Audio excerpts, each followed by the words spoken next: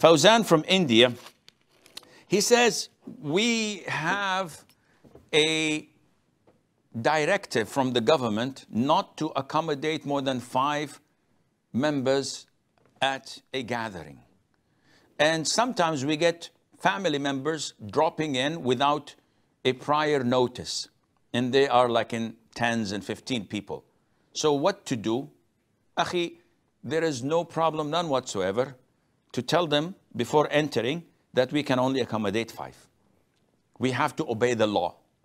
They will not pay the fine if the government comes and fines you. And they would not help you if the government throws you in jail.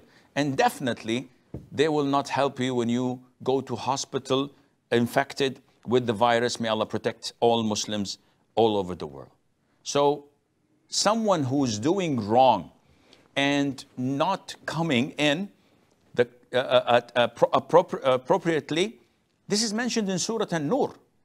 When you come to visit someone and they don't give you permission to come in, go, and this is better for you at the side of Allah.